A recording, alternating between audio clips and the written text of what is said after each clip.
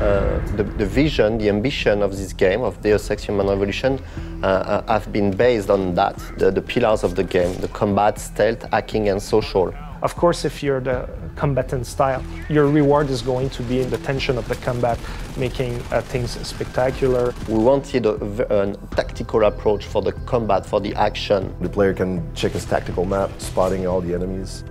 We wanted to make sure that the player had at the time to observe the situation.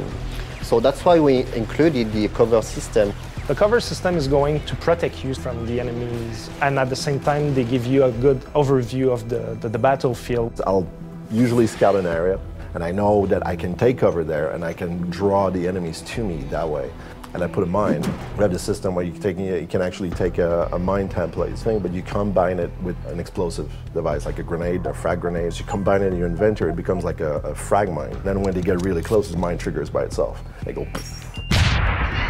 You have different kind of guns, weapons and everything. The signature weapon is the combat rifle. I love the way that we designed the reloading. I love the way that it looks and that it fires with the silencer. It looks so dope with the silencer on top of it. The revolver is one of the most powerful weapons we have in the game. It's a revolver, so it kicks back and people go flying. And its upgrade naturally is exploding rounds. It's very important for the player to understand that the augmentation will support the way he wants to play, in fact. So for instance, you're in a combat situation where the enemies are starting to get very close to you and maybe you're running out of bullets or the odds are really against you, like using your claymore and making sure that you're disabling all the enemies at once can save your life.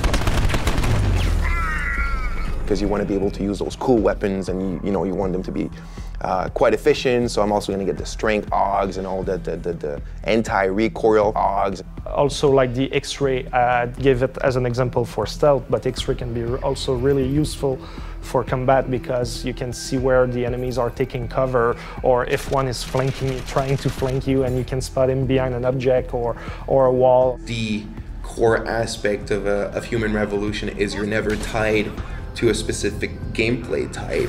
You could play that game 10 times and you will play it differently. And you will for sure, you will want to try something new, you will discover something new.